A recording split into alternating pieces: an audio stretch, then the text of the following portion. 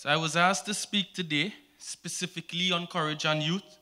The title of my talk this evening is Why Fear is Necessary for Courage.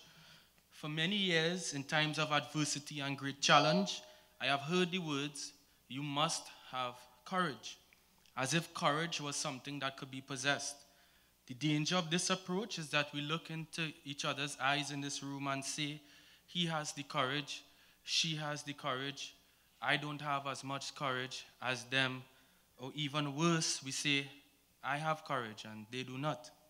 But courage is not a possession endowed upon a special person or found in parts across the world or in a particular time in history. Courage is a practice. It's a practice that you don't have to do every day because you can, but it's something that you choose to do when you must. I was also told a lie growing up to not be afraid. Instead, have courage. But courage and fear are not opposites. They walk hand in hand like hunger. A truthful recognition of hunger inside makes self satisfaction possible. The question we really have to ask ourselves is what is it that we really fear? If we are afraid that we will fail, or worse, that we will always fail and pass money to get something done, the lowest of our fears wins. If we are afraid that standing in line is an effort in futility and following the example of those who skip and get to the top is our only hope, then we give in to the inferior fear. The thing is, I am also afraid. I am afraid that when I pass money, I tell people it is okay not to do well, and maybe they were always doomed to fail. I also tell the person who I pass money to that they have the right price for something that money can't buy, fairness. I'm afraid that when I skip the line, I put people behind me further, those who waited before me further back.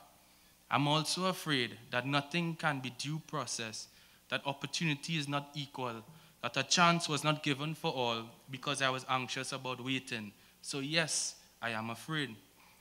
Are our fears rooted in individual feelings of pressure and anxiety, or does it belong to a wider set of concerns, to a wider community of people, to a wider and always expanding imagination?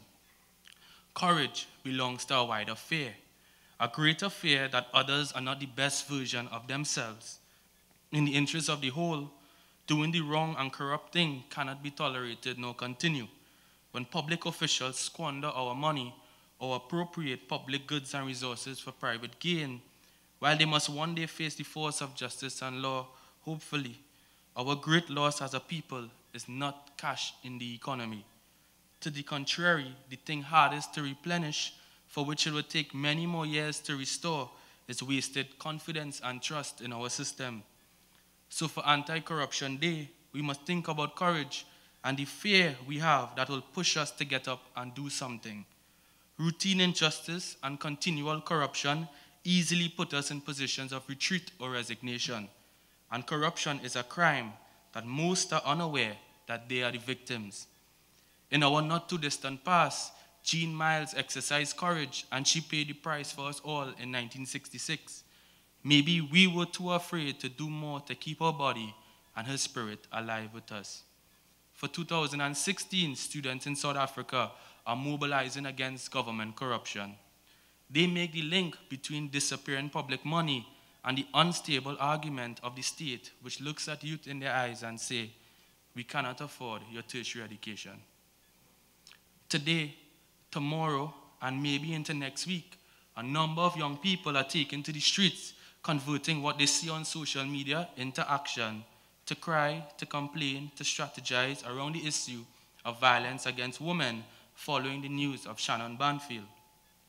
While this has much less to do with corruption, it has a lot to do with young men, especially young women, who know that today or tomorrow's taxis and street corners are not any safer than they were yesterday, but they still make their way to publicly speak up and speak out. Courage belongs to those whose fear gives them a view of the wider picture.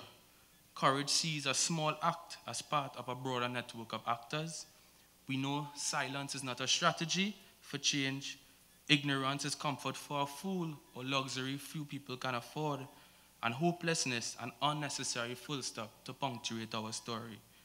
Courage as a practice was always a difficult thing, but made sense each time when I told myself, I am afraid, but I am doing something. I am being brave. Thank you.